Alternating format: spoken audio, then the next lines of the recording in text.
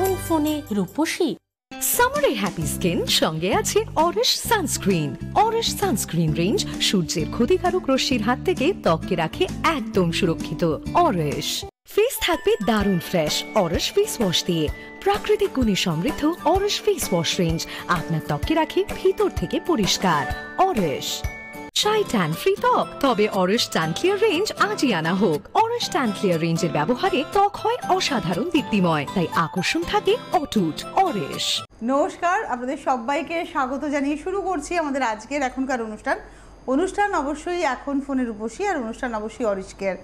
আজকে না মানে অনুভব থেকে অসাধারণ লাগছে, যতই আমাকে বলুক প্লিজ আগে আমি বলে নেবো, তোমার শাড়িটা আজকে লিনেন পরেছো, লিনেন জামদানি, তোমার জুয়েলারি, তোমার ব্লাউজ, জুয়েলারিটা এই শাড়িটার জন্য আমি আটকে রেখেছিলাম, মানে এটা আমি অনেক দিন আগে আনিয়েছি, কিন্তু এই শাড়িটা পরবো বলে এই জুয়েলারিটা মানে কমপ্লিমেন্ট করে সত্যি এই জুয়েলারিটা, সবকিছু মিলিয়ে সাজটা।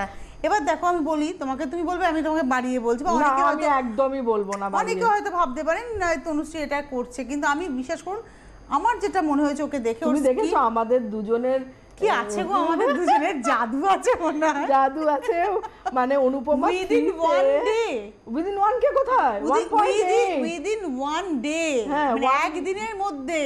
আর প্রত্যেকের ভালোবাসা, মানে এত প্রত্যেকটা আমি যখন পড়ছি ভালো লাগে কমেন্টস গুলো, মানে সত্যি আপনারা প্রচুর ভালোবাসেন, তনুশ্রীকেও ভালোবাসেন, আমাকেও ভালোবাসেন। This is the aura, nothing else. যে তুমি বলছো না actually you love me, that's why, nothing else. যে আমি তোমাকে বলছি তার মানে কি আমি তোমাকে পছন্দ করি, ভালোবাসি, যার জন্য এই জিনিসটা আমাদের অটোমেটিক্যালি মুক্তি হয়। যেমন তুমি বলেছিলে বাটিকে থাকবে, কিন্তু যদিও বা সকালে পড়েছো আজকে গরমের জন্য। না সকালে পড়েছি, কিন্তু আজকে না আমার একটা শুটিং ছিল যেটা আগামীকাল, ভালো লাগছে।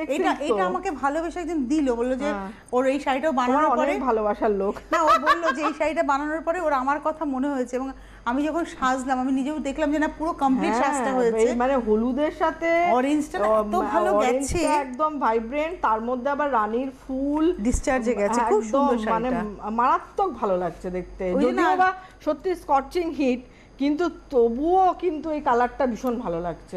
মানে এরকম লাগছে না যে দেখে যে চোখটা প্রচন্ড ধাঁধিয়ে যাচ্ছে, এরকম কিছু না, দেখতে ভালো লাগছে। কিন্তু প্রচন্ড গরম। আমাকে তোমাদের এখানের ভাইরা আমাকে বললো দিদি 40 পেরিয়ে গেছে। আমি বলছি আর বলো না, আমি গাড়ি থেকে নেমে ঢুকতে ঢুকতে মনে হচ্ছে ভেতরটা পুরো ঝলসে যাচ্ছে। আরে আমাদের কি বলতো, আমাদের তো পুরো বিল্ডিংটা এসি, কিন্তু আমরা যখন টয়লেটে যাই করিডরটাতে এসি নেই, ওই করিডরটুকুতে মানে টয়লেটটাতে নেই। এইবারে জাস্ট বড় দরজাটা খুলেছে তো ঠান্ডা, ওখান থেকে যখন বারান্দাটাই পড়ছে খুব কষ্ট হয়, আমার মনে হচ্ছে পুরো দমটা বন্ধ হয়ে যাবে, নিঃশ্বাস আটকে যাবে। আমি আজকে যখন খবর দেওয়া বলছে মানে বিহার বা ওই সব দিকের যে লুটা হাওয়াটা, গরম হাওয়াটা আমাদের এদিকে ঢুকছে। তুমি জানো আমি গত বছরও আমি দেখেছি গরম প্রচুর পড়েছে, গত বছরও না বৃষ্টি হয়েছে, গরম পড়েছে, মানে ভাইস ভার্সা হচ্ছে, যার ফলে কি হচ্ছে গরমটা এতটা আমাদের কষ্ট হয়নি। আর এবছর দেখছি যেহেতু বৃষ্টিটা সেভাবে হচ্ছে না, গরমের মানে তাপটা মানে অসম্ভব। মানে আমি সকালবেলা ওয়াকিংয়ে বেরোই, মানে আজকে রীতিমতো আমি বেশিক্ষণ আর ওয়াকিং করতে পারিনি, মানে এত মানে শরীর মনে ছিল হিট হয়ে যাচ্ছে। তুমি সকালে যে আমি সন্ধ্যাবেলা যাই, কিন্তু আজকে ভাবছি 7:30 8টার আগে হাঁটতেই যাবো, পারবেই না, আমি মানে তাতে অসুস্থ হয়ে যাবে একদম। আমাদের সঙ্গে একজন বন্ধু আছেন, নমস্কার, কে রয়েছেন? হ্যালো, কে বলছেন? আমি উলুরিয়া থেকে বলছি, সায়মা ইয়াসমিন। সানন্দা বললো না? সানন্দা, হ্যাঁ সালমা, সায়মা, হ্যাঁ সায়মা। আচ্ছা সায়মা, তার মানে তুমি মুসলিম সম্প্রদায়ের? হ্যাঁ হ্যাঁ। তুমি রোজা রেখেছো? হ্যাঁ রোজা তো রেখেছি। এইটা না আমি বলতে যাচ্ছিলাম যে এই গরমে তোমরা রোজা করছো, হ্যাটস অফ তোমাদের। বলো। আচ্ছা তোমাদের ধরো এক মিনিট সায়মা, সেহরিও খেতে ঘুম ভাঙেনি।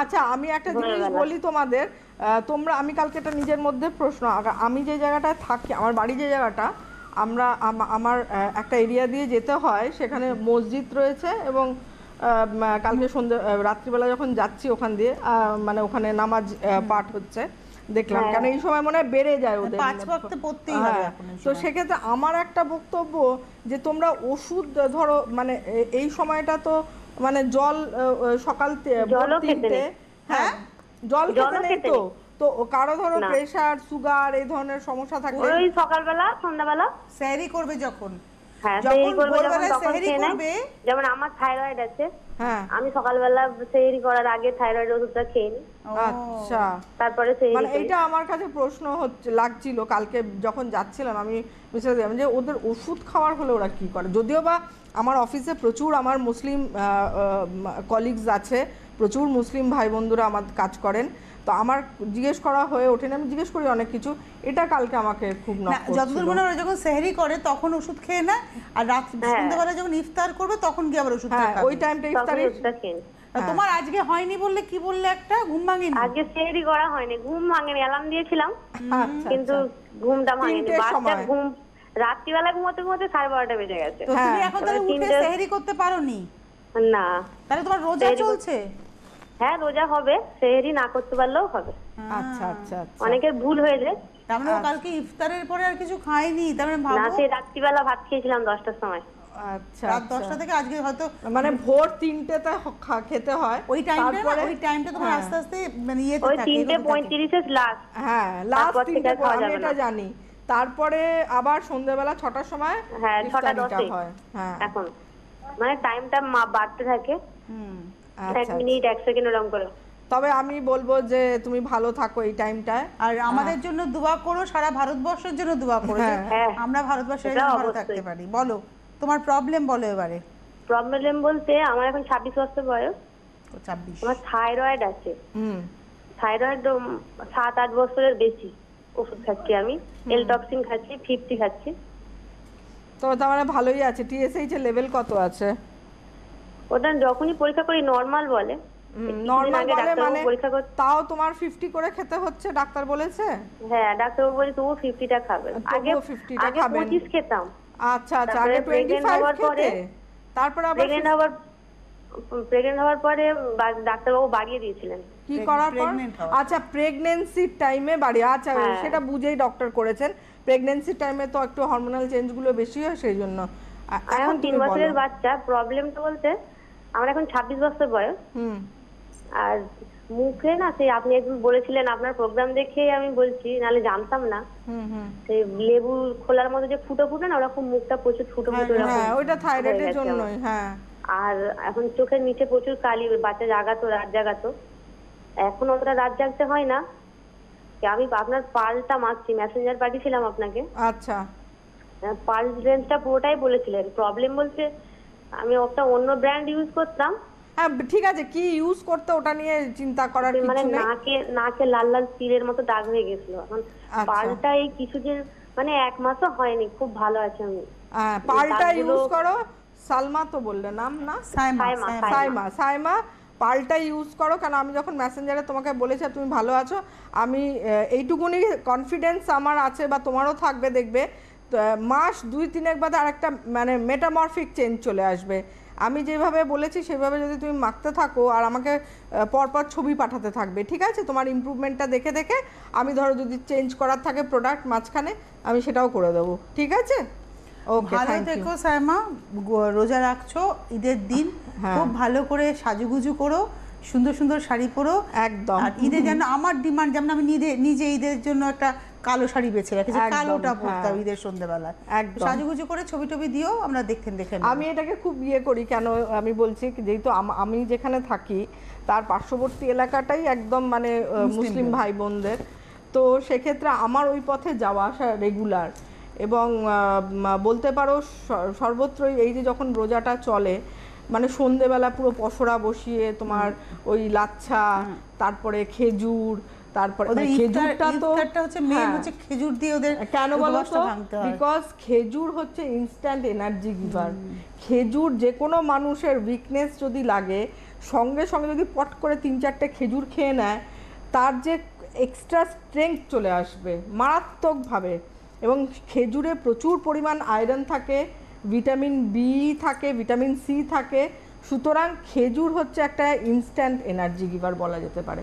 অনেকে জানো দুধের মধ্যে খেজুর ভিজিয়ে রেখে, বলতে চাইছিলাম আমাকে না একবার কিসের প্রবলেম হয়েছিল, রাত্রিবেলা যদি 1 গ্লাস গরম দুধে তুমি খেজুরটা ভিজিয়ে রাখবে, খেজুরের ক্যাটাগরি আছে। আমি এটা খেতাম জানো তো, আমার কি প্রবলেমের জন্য বলেছিল আমাকে মা, ওই সকালবেলায় স্কুলে যেতাম যখন, মানে তোমার কি করতো, তোমার হয়তো বা হিমোগ্লোবিন কম ছিল, মা করতে কি দুধের মধ্যে খেজুরটাকে দিয়ে এবার সেটাকে ফ্রিজে রেখে দিত, আমি স্কুল থেকে ফিরে ওই দুধটা খেতাম, খেয়ে তারপরে ওইটা যাদের মেয়েদের ভালো লাগতো না খেতে, ওইটা মেয়েদের যদি হিমোগ্লোবিন কম থাকে রক্ত, মা কেন করতেন, কেন তোমার ধরো যখন সাইকেল শুরু হলো, আমাদের যখন সাইকেল শুরু হয় তখন মায়েরাই চিন্তা করবে যে শরীরের যে মানে আমাদের যে ব্লাডটা আমাদের শরীর থেকে বেরিয়ে যায়, যদিও বা সেই ব্লাডটা আমাদের একটা দূষিত রক্ত, কিন্তু তবুও আমাদের শরীরের যে ডিসচার্জটা হয়ে যায় এতটা ব্লাড, সেই জন্য আমাদের সেই সময় একটা উইকনেস হয়। তার জন্য তো প্রত্যেকটা মেয়েরই দেখবে হিমোগ্লোবিন লেভেল একটু কম থাকে যারা যত্নটা কম করে। সুতরাং ওই দুধে ভেজানো খেজুরটা মারাত্মক স্ট্রেংথ দেয়। ওই রাত্রিবেলা যদি ওই খেজুর দুধে ভিজিয়ে, ওই সময় থেকে আমার অভ্যেস হয়ে গেছে ঠান্ডা দুধ খাওয়া, জানো তো? আচ্ছা, আমি গরম দুধ খেতে পারি না। আমিও গরম দুধ একদম, মানে কর্নফ্লেক্সে আমার মানে ঠান্ডা দুধ চাই, মানে গরম দুধ দিলে কর্নফ্লেক্স দেখেছো তো মানে কিরকম হয়ে যায়, ওটা আমি খেতে পারি না। কর্নফ্লেক্স কচমচ কচমচ করে একদম। নমস্কার, কে রয়েছেন? হ্যালো হ্যালো, আমি শিলিগুড়ি থেকে বলছি। কি নাম? হ্যাঁ, আমার নাম তো মলিকা, কিন্তু আমি আমার ভাইয়ের বউর জন্য বলছি। আমি তো অরিশ ব্যবহার করছি। আচ্ছা। হ্যাঁ, অনেকদিন থেকে, কিন্তু আমি অনেক উপকার পেয়েছি। আচ্ছা। হ্যাঁ, আর সবার প্রথমে বলি ম্যাডাম, আপনাদের দুজনের এত দারুণ লাগছে দেখতে, দুজনকে কালার হয়ে গেছে, কাছাকাছি, খুবই খুবই সুন্দর লাগছে। শিলিগুড়িতে গরমটা কি রকম? একদম গরম নেই, শিলিগুড়িতে গরম নেই, না একদম ওয়েদার খুবই ভালো ওয়েদার। না আমি বলছি কুচবিহারে, কেন আমার কালকে একজন সেলস পারসন যে কুচবিহারের কালকে এসেছিল মিটিং এ, বলল কুচবিহারে গত বছরও কিন্তু এই রকম গরমটা হয়নি, কিন্তু কুচবিহারে তথাপি অন্য সময় যে ঠান্ডা ব্যাপারটা থাকে সেটা নাকি অনেকটাই কম। এখন শিলিগুড়িতে আমি বলতে পারবো না। শিলিগুড়িতে মানে এই মানে মাঝখানে 2-3 দিন গরম পড়েছিল, কিন্তু এখন তাহলে আপনারা লাকি, ওদের আগে তো বর্ষা আসবে, আর কদিন পরে তোদের আগে বর্ষা আসবে, মানে আপনারা খুব লাকি। শিলিগুড়ি মানে উত্তরবঙ্গে বর্ষা আগে আসে, তো আপনাদের ঠান্ডাটা আমাদের দিয়ে দিন। হ্যাঁ প্লিজ। আমাদের এখানে ফ্যান চালালে কিছুক্ষণ মানে ঠান্ডা লাগছে, এত সুন্দর ওয়েদার। আর আমাদের জানো এসি চালিয়ে মানে রুম টেম্পারেচার এত হাই থাকে যে এসি ধরো 18 তে চলছে, অন্তত ঘন্টা দেড়েক লাগছে হাই কুলে দিয়ে রাখতে হয়। এত ঘন্টা তারপরে কি হয়, হিউমিডিটি বেড়ে যায়। আমার তো প্রত্যেকটা রুমে হিউমিডিফায়ার রয়েছে, এবার হিউমিডিটি দেখি 90% হয়ে যাচ্ছে, মানে গরম যত বাড়বে হিউমিডিটি তত বাড়তে থাকছে। তত এরকম এখানে খুবই ভালো ওয়েদার ম্যাডাম। এবার বলুন, চলো বলো তোমার ভাই বোর কি প্রবলেম গো? আচ্ছা ম্যাডাম, প্রথমে বলছি আমি তো 6 মাস 7 মাস ধরে অরিশ ব্যবহার করছি, ব্যবহার করে আমি এত ভালোবাসি, আমার ভাইয়ের বউ দেখে ওর খুব ইচ্ছে হচ্ছে ও ইউজ করবে, তো আমাকে বললো ওর একটু ওর মানে সেনসিটিভ স্কিন, হ্যাঁ খুবই সেনসিটিভ স্কিনটা। হ্যালো, তোমার ভাই বউয়ের বয়সটা কি রকম হবে? 30 বছর। 30 বছর একদমই অল্প বয়স। হ্যাঁ 30 বছর। সেনসিটিভ স্কিন, আবার সেনসিটিভ পরে কিছু মানে ড্রাইও হয়ে যায় কখনো কখনো স্কিনটা, আর কি কখনো কখনো ড্রাই হয়ে যায়। মানে সেনসিটিভ কি করে, মানে কেন বলছেন সেনসিটিভ? সেনসিটিভ কি কোনো কিছু ইউজ করতে পারে না, আর গালের দুপাশে না ছোট ছোট দানা দানা মতো হয়ে যায়, ওগুলো আবার চুলকায়। আবার হয়তো আজকে হলো 1-2 দিন থাকলো, আবার হয়তো একাই চলে যাচ্ছে। মনে হয় পিএইচ হয়তো স্ট্রিপ অফ হয়ে গেছে। আর সকালবেলা ঘুম থেকে উঠে মুখটা কি খুব অয়েলি হয়ে যায়? না নরমালি থাকে? অয়েলি ঠিক হয় না, কিন্তু মানে ড্রাইনেসটা কেমন থাকে আর কি, খুব ড্রাইনেস থাকে মুখটা, খুব ড্রাইনেস থাকে। ঠিক আছে, আপনি শুনতে থাকুন, তাহলে তুলসী চন্দন ফেস ওয়াশ দেওয়া যাবে না, আপনি শুনতে থাকুন। লিখেও নিতে পারেন, কেন একটু মিক্স ম্যাচ কম্বিনেশন করব। হ্যাঁ, ওর মানে ও কি ইউজ করবে, ও খুব ভয় পাচ্ছে, ওই জন্য বলে দিলাম ম্যাডামের সঙ্গে। সে কি শুনছে? এই যে তুমি ফোন করেছো মলি, তোমার ভাই বউ কি শুনছে টিভির পর্দায়? হ্যাঁ, ও টিভিতে শুনছে, ও ফোন করতে ভয় পাচ্ছে, বলে আমি কি না কি বলে ফেলবো। আচ্ছা দাঁড়াও, কি না তুমি সব বলবে, ওকে লিখে নিতে বলো, তুমি শুনেছো, তুমি ফোন রেখে দাও, আর তোমার ভাই বউকে বলো লিখে নিতে পর পর। আর যদি মিসও করে যায় তাহলে পরে আবার ইউটিউবে প্রোগ্রামটা দেখে তো এই কথোপকথনটা শুনে আবার লিখে নিতে পারবে। একদম ভালো কথা বলেছে তনুশ্রী, যারাই ভুলে যাবেন ইউটিউবে দেখে সেখান থেকে আবার আমাদের এপিসোডটা থেকে যাবে। এবার মলিকে তুমি কি বলছো, ভাই বউ লিখছে, হয়তো কোনো কিছু ভুলে গেল বা মনে পড়ছে না, তখন আমরা ইউটিউবে চালিয়ে নিয়ে দেখে নিতে পারি। ফার্স্ট অফ অল স্কিনের সেনসিটিভিটি কমাতে হবে। এবার দেখা যাচ্ছে হচ্ছে dry sensitive, not oily sensitive.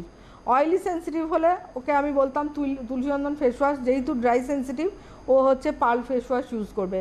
Pearl face wash use করার পরই করবে হচ্ছে লেমন টি ট্রি এই যে ক্লেনজার টোনারটা, এটা মুখে ওকে বলবেন, মুখের সঙ্গে সঙ্গে যখন মানে মুখটা ধোবে পরিষ্কার করে সকালবেলা, এটা বাথরুমেই রাখতে বা ফ্রিজে রাখতে, ফ্রিজে রাখলে ভালো, মুখে স্প্রে করে নিতে, দিয়ে একটু প্রথমে কিন্তু একটু চিরবিট লাগলেও লাগতে পারে, বিকজ স্কিনের পিএইচ যদি স্ট্রিপ অফ হয়ে থাকে তাহলে কিন্তু because of the essential oil একটু হয়তো হালকা টিংলিং হতে পারে, সেটার জন্য ভয় বা ঘাবড়ানোর কিচ্ছু নেই।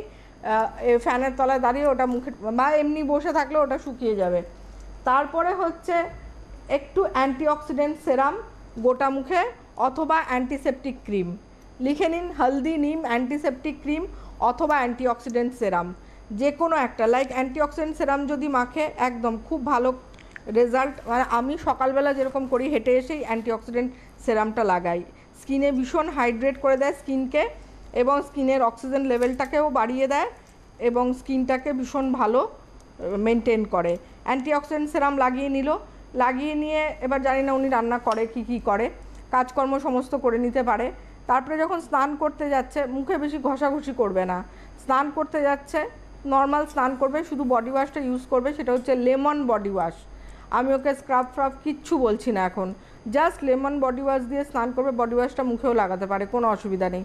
স্নান করে যখন উঠবে তখন একদম চোখ বন্ধ করে অ্যান্টিঅক্সিডেন্ট সেরামের সাথে ক্লিয়ার অফ জেল, ফার্স্টে অ্যান্টিঅক্সিডেন্ট সেরাম লাগাবে, লাগিয়ে নিল, দেখুন আমার শুকিয়ে গেছে কিন্তু অ্যান্টিঅক্সিডেন্ট হাতে, আমি হাতটা দেখাবো, হাতে শুকিয়ে গেছে।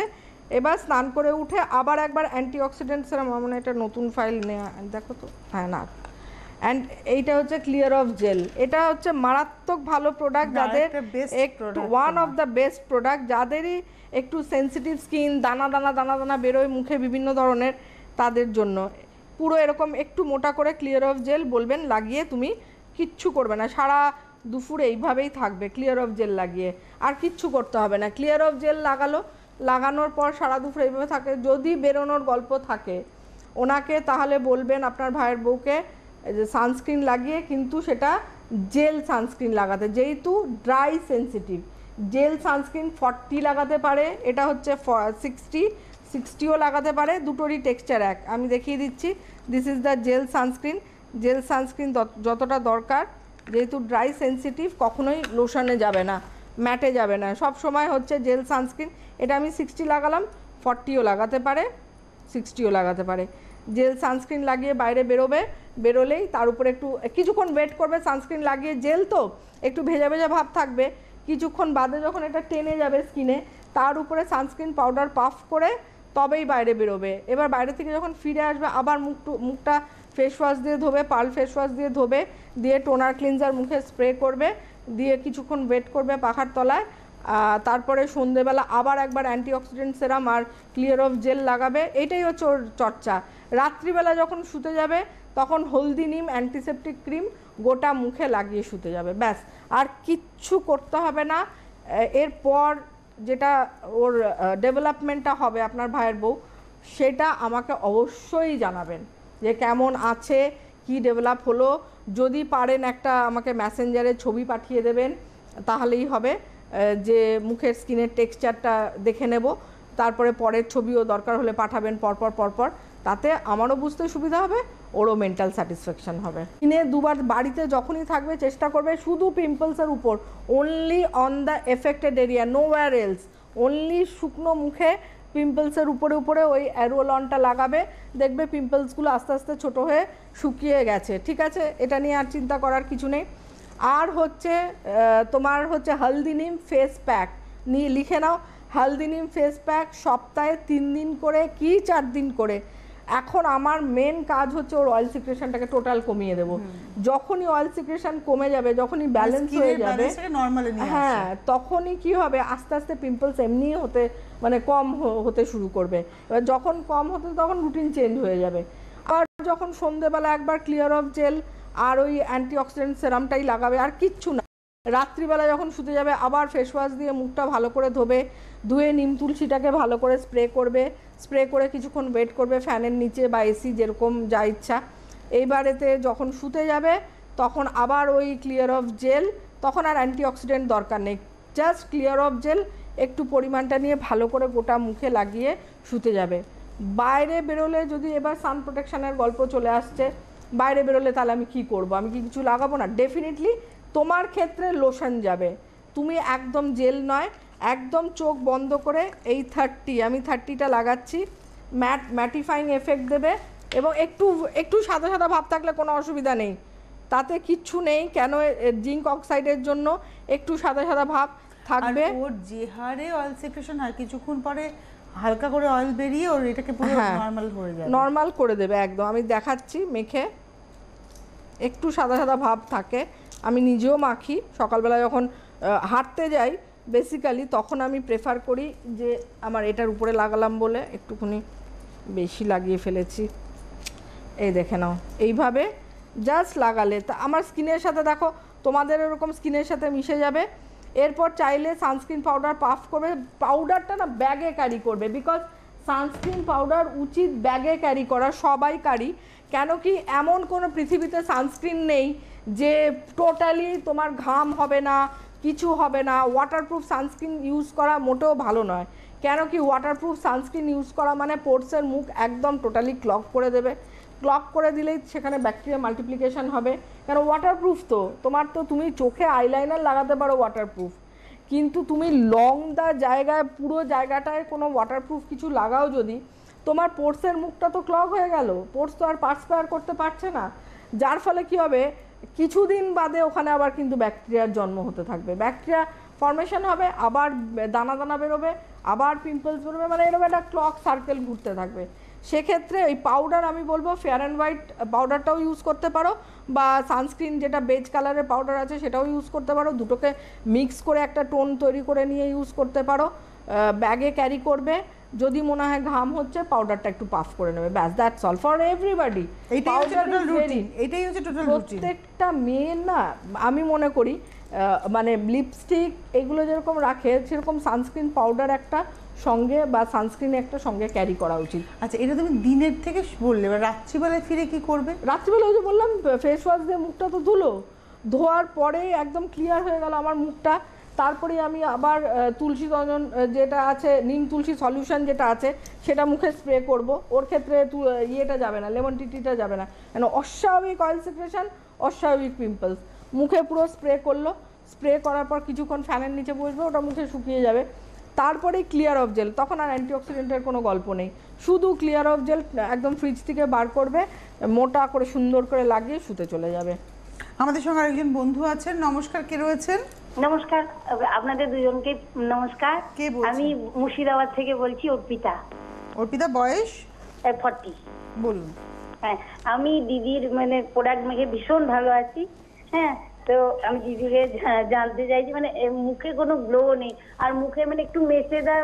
কি আচ্ছা, কি প্রোডাক্ট মাখতেন যে মেখে ভালো আছেন? আমি ওই ফেয়ার অ্যান্ড হোয়াইট ওই সানস্ক্রিন SPF 30 জেল, আর অ্যান্টি ব্লেমিশ ওই অরিশে, আর রিজুকটা আমি মানে নিজেই মেখেছি নিজে। আর মানে কিরকম ভালো আছেন, মানে কি ভালো? আমি মানে আমার মানে স্পট গুলো অনেক হালকা হয়ে গেছে। আচ্ছা, এটা কার সম্পর্কে জানতে চাইছেন? হ্যাঁ, আজকে যে ফোন করলে এটা কার? এটা আমার জন্য। তো হালকা হয়েছে, তো এবার আস্তে আস্তে আরো হালকা হয়ে যাবে। না, তাহলে এটাই মেখে যাবো। না, আমি বলি কি, আপনি পাপায়া চন্দনটা করছেন তো? হ্যাঁ, পাপায়া চন্দন। আর অ্যান্টি ফ্রেকেলসটা? ওইটাই খালি অ্যাড করে দিন, ব্যাস, দেখবেন পুরোপুরি চলে গেছে। আমি হ্যাঁ, আপনার ফেড হয়েছে তো? গ্লো নেই মানে কি বলছে সেটাও জিজ্ঞাসা করে, যে হ্যাঁ মানে কি গ্লো চাইছেন আরো? বলছি দিদি, ওই আর ওই যে টিট্রি ওটাও আমি মাখছি আর কি। টিট্রি কি মাখেন? গ্রিন স্প্রেটা যেটা, না টোনার টিট্রি মাখবেন না, আপনি অরেঞ্জটা মাখবেন। টিট্রি কাদের জন্য দেখছেন না প্রোগ্রামে কন্টিনিউয়াস বলছি, টিট্রি টোনার ক্লিনজার হচ্ছে যাদের অয়েলি স্কিন, যাদের র্যাশ বেরোয়, সেনসিটিভ স্কিনের জন্য, আর যাদের পিগমেন্টেশন, মেছেদার দাগ আছে, ড্রাই স্কিন, একটু এজেড স্কিন, তাদের জন্য অরেঞ্জ টোনার ক্লিনজার অথবা রোজ যে কোনো একটা যাবে। ঠিক আছে, কালকে আমরা আলোচনা করব। কালকে না আমরা পিগমেন্টেশন নিয়ে একটু কথা বলবো, একদম বেটার হবে কালকে পিগমেন্টেশন নিয়ে কথা বলবো। পিগমেন্টেশন নিয়ে আজকে হাতে সময় নিয়ে বিদায় নিচ্ছি, আগামীকাল দেখা হচ্ছে, নমস্কার। অরিশ হেয়ার কেয়ার রেঞ্জ মানে চুলের গোড়া থেকে আগা শুধুই ভালো লাগা, চুল পড়া রোধ করে, নতুন চুল গজাতে সাহায্য করে। অরিশ। ত্বকের চৌলুস ফেরান, জেল্লা বাড়ান অরেশ ফেয়ার রেঞ্জ ব্যবহারে। ত্বককে গভীর থেকে করে উজ্জ্বল, তাই ভিড়ের মাঝেও নজরে পড়ে সহজেই। অরেশ মেচে তার দাগ পুরো মুছে যাক। প্রাকৃতিক নির্যাসে ভরপুর অরেশ হাইপার পিগমেন্টেশন রেঞ্জ আপনার ত্বককে করে তোলে সম্পূর্ণ দাগবিহীন। অরেশ।